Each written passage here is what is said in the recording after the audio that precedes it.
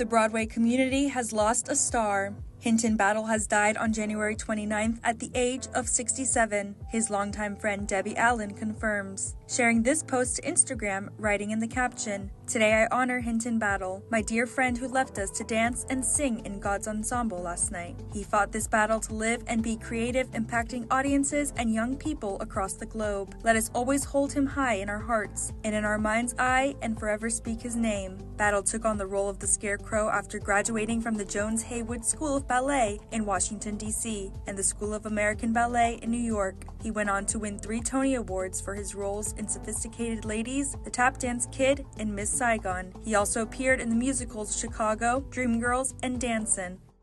You know, the first 2 times I was up here was because my feet were doing all the talking, and this time I get to not dance as much or dance at all. Also, I'd like to thank the producers for being colorblind. I really must do this because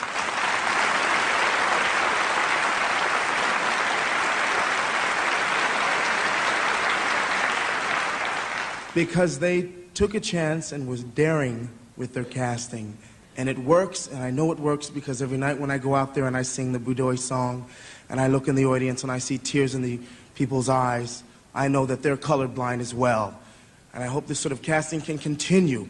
In addition to acting on stage, Battle worked in film and television. He played Wayne in the 2006 film Dreamgirls and appeared in movies Child Star, The Shirley Temple Story, and Foreign Student. His TV credits include Buffy the Vampire Slayer, Smash, and Touched by an Angel. Along with being an actor, Battle was a choreographer. According to his bio, he choreographed for the Academy Awards and the Golden Globes, the Outcast musical Idlewild, Dancing with the Stars, and more, and even launched Hinton Battle Dance Academy. And while Battle is gone, his life and career will not be forgotten. The Tony Awards wrote on X, formerly known as Twitter, "His unparalleled talent and infectious energy will be deeply missed, but his legacy lives on in the hearts of all who were touched by his brilliance. His cause of death has yet to be revealed."